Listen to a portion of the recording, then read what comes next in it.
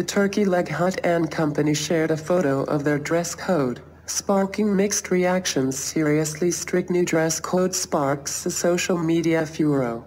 On Friday, wildly popular Third Ward restaurant The Turkey Leg Hut announced that it would implement a new dress code. All body parts must be completely covered. No swimwear. The new dress code also bans exposed undergarments, like sports bras and panties, and clothing emblazoned. Many users decried the policy and pointed to the history of how dress codes have been used to exclude people of color from spaces like restaurants for years.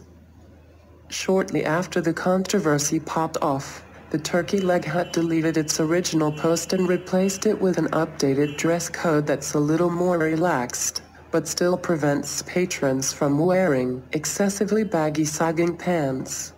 Please know that we are a family-friendly restaurant that serves all ages from children to adults daily, and putting this dress code in place was necessary to ensure that all parties from our guests to our staff are dressed appropriately when in our establishment. We are not a club, we are a family-friendly restaurant, and will continue to maintain our standards as we welcome everyone to the Turkey Leg Hut.